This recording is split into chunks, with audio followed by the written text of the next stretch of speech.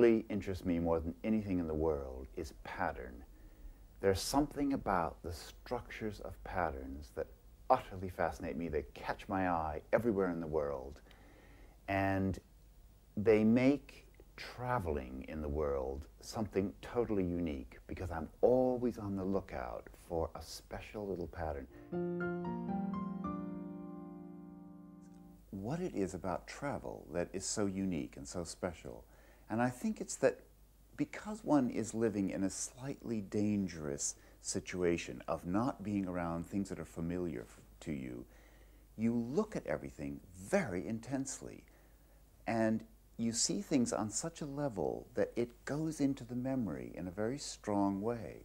And so you take it in on a level that's quite different, and a level that helps you to remember it. You come home and you're able to use these intense impressions to really say something much closer to your personal vision.